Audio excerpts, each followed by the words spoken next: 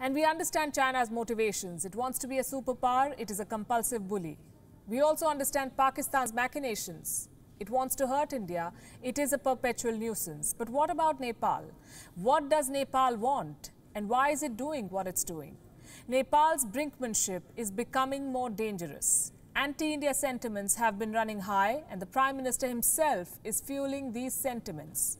He has repeatedly blamed Indians for bringing the Wuhan virus to his country. Mr. Oli says 85% of coronavirus cases in Nepal came from India, and today we saw the result of such dangerous rhetoric.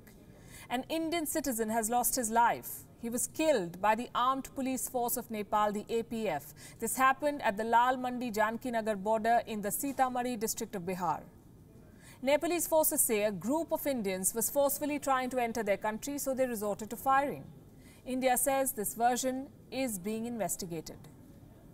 Nepal APF, as it is alleged, and it is said by Nepal APF people, that they objected to this, saying that the lockdown in Nepal continues up to 14th of June, so they wanted him to go away. This led to some altercation, avoidable altercation, I will say, because this was completely local issue that generated from an instant altercation. It is being alleged by Nepal APF that all the villagers became aggressive and they had to open fire, 15 rounds of fire.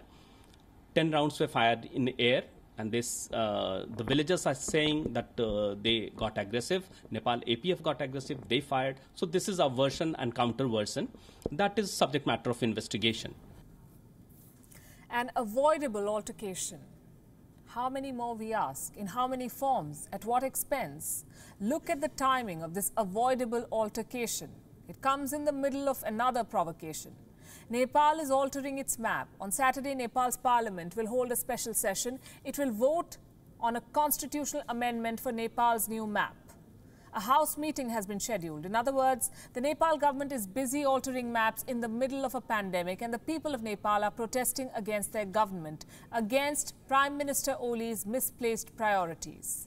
There have been large-scale demonstrations. On Thursday, thousands hit the streets of Kathmandu for a peaceful protest. And this was the second protest in a week. These people are demanding financial transparency. They are demanding better management of the pandemic. Prime Minister KP Oli's attempts at blaming India for the Wuhan virus are clearly not working with his own people.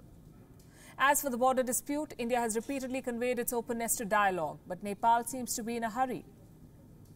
This dispute is not new. Neither is the road over which Nepal is upset.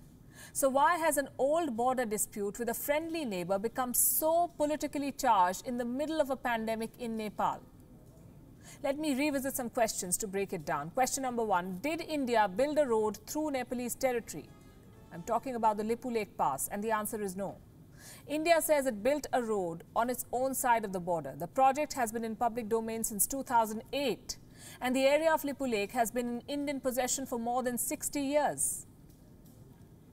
The construction of a road by India in this region is not an extraordinary or unprecedented change in the status quo. India has invested in infrastructure projects here before. And China too has recognized India's sovereignty here in the past. In 2015, an India-China joint statement agreed to expand bilateral trade through the Lipu Lake Pass. Since Nepal takes China's word so seriously, it should read this. On what basis then is Nepal trying to claim this territory? Nepal gives two reasons. One is a census that the Nepal government conducted in the 1950s. And the second is a treaty signed in 1815, the Sugauli Treaty. So here's the next question. Is Nepal acting at China's behest? China is known to use India's neighbors as proxies. Young and unstable democracies in political transition are an easy target for Beijing. China also has a history of meddling in Nepal's internal affairs. The Chinese ambassador is said to have mediated between the warring factions of the ruling party, the Nepal Communist Party. China interferes. Beijing has also put pressure on critical reporting by the Nepalese media. The Nepal government did not even protest, we did. China's political influence has definitely grown in Nepal, and India is aware of this. New Delhi has expressed its displeasure over Nepal's actions, but has largely remained guarded on the issue. So here's what we say. Patience is not always a virtue. Sometimes it's mistaken as weakness. This has been going on for more than a month now. It's time to set the record straight with Nepal.